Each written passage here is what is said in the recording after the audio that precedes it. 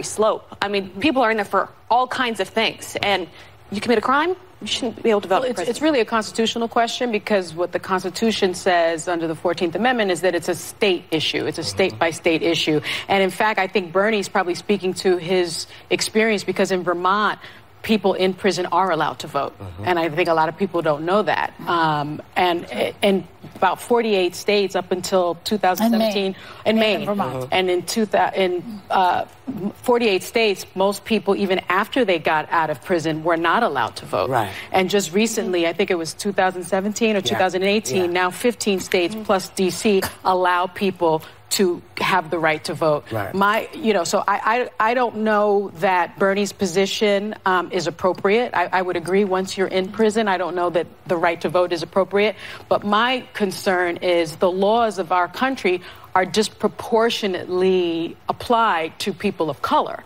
And so there's real disenfranchisement of the African-American vote, of the Latino vote. So you're talking about, 6.1 million African-Americans that the vote is taken away from. Well, there are currently 1.5 million. That's a different conversation, though, and I think that's a valid one. I think it's part of the same conversation. So I will say that I got up at 5:30 this morning. I couldn't sleep last night, and I woke up really early, and I saw this clip.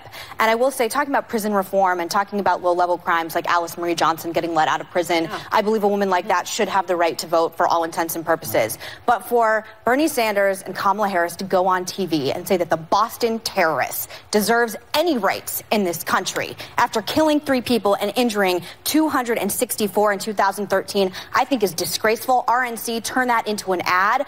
It is not hard to say people who commit acts of terror in this country should not only be punished, but God forbid they should have any rights that any of us had, or someone who commits a low-level crime like smoking pot or getting caught with a dime bag of pot and going to jail. It is not hard to put lines between terrorists and people who commit low-level crimes. And I was very upset about this morning, because one second. If Democrats want to drag everybody this far left, this is why people like me are so upset and so disenfranchised with how extreme this is. It's not hard to say the Boston terrorist was a psycho lunatic who is a threat not only to national security, but shouldn't be allowed the right to vote in any elections. It's not that hard. Very clear, though, Kamala Harris did not say that. Kamala Harris said we should have a conversation. We can have a conversation about it, but I think we need to make it very clear. And that's fine. That's not good enough for me. Say that. That's not good enough for me. Kamala, that's not good enough for me. She was a prosecutor in California. This is clearly something that she has worked on they before. Have discussed. And I feel like she's thought about it before. Well, but does anyone here think a terrorist should have the right to vote? Well, here's what I'm going to say.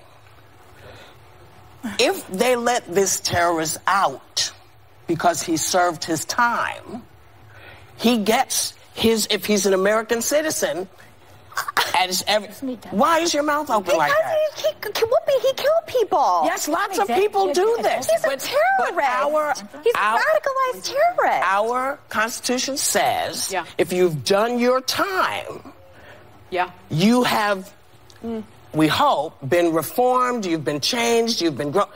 If they let him out, that means they feel his time is up and he gets to become the American citizen. He should never be let out. He's a radicalized terrorist. Well, but you asked me about the vote. He's probably never going to get out. But I'm saying, simple question: does anybody at this table think anyone who's committed an act of terror that killed 3 Americans and injured 264 should have the right to vote? Anybody at this table think yes? Well, no, that's not the way to ask that question, because this is 2 different conversations. It's not to me.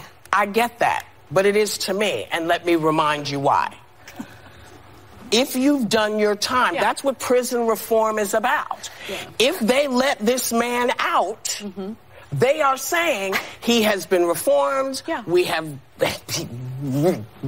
fixed him. He's been rehabilitated. We have rehabilitated him. He's met his debt to society. That's what. I'm not trying to be disrespectful to any of you, and I understand this is the view.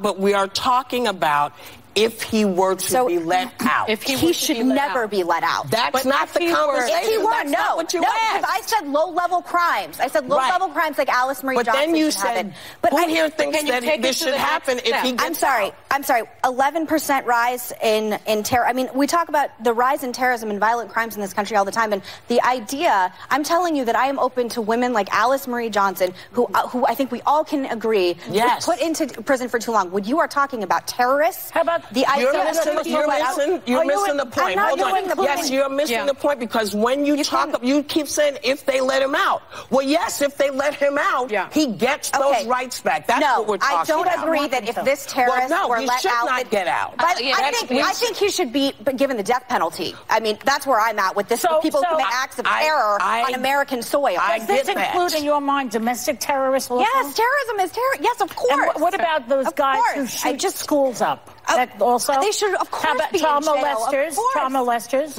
I'm trying to tell you, what Bernie Sanders said is going to be turned into a clip that will be. It upset me this morning. How do you feel about the fact that people in Vermont are allowed to vote? Abby and I didn't have brothers that served multiple times, and I didn't watch my brother deploy when he was 19 to fight this crap. To have them come here and give the right to vote. You are missing. Wait, hold on. Let's be realistic here. The discussion here was if he got out. Yes. That was the discussion. Then I'm against it. Even then, she's against it. Okay. Right. That's the conversation. So people that leave prison would not be allowed. I don't think he would ever get out. Well, that's why we're talking about terrorists. They get the vote while they're in prison. When we're talking about terrorists, tell me a terrorist who has committed an act that heinous that has been let out of prison. No, we haven't had that conversation, right? So that is hypothetical. We were talking in hypothetical. Right. For me, I would appreciate it if Bernie Sanders and Kamala Harris said there are true monsters in this world, and true monsters for me are domestic terrorists, which these guys were. They were radicalized here. People like that not only shouldn't get the right to vote, but I don't think should have the right to have anything in this country. They killed Americans and they were radicalized, and it's cancer in this country. But again, people that are in Maine and in Vermont that are allowed to vote while in prison. Maybe you think terrorism are you okay with that? I do not. No, you're missing. Don't do that, Meghan. Don't do that because what we are chuckling at is I'm trying to get this to he's back behind you like this, and they see me trying to say it, and then Sonny started up again, and they realized that I wasn't going to get to say. We'll be right back with more Hot Topic. Later, feminist reality. Are the ladies of the Real Housewives franchise the new face of modern feminism? Or just women behaving badly? This week, we're serving up a sizzling